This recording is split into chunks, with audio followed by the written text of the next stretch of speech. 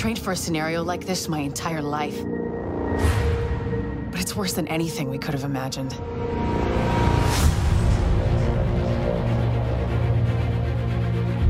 We don't have much intel, and we don't have the luxury of failure.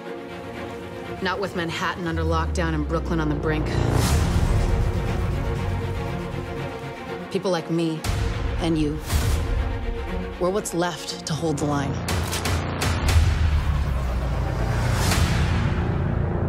Every criminal group that we've been dealing with is controlling most of these neighborhoods.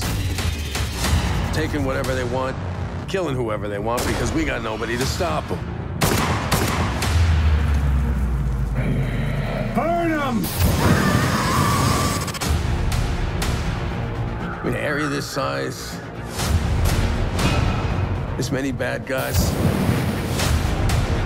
I just don't like the idea of throwing you to the wolves.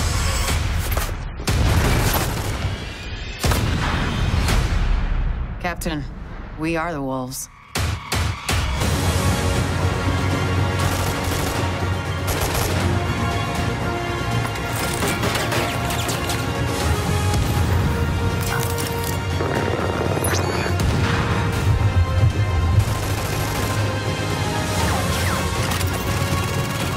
These are my people.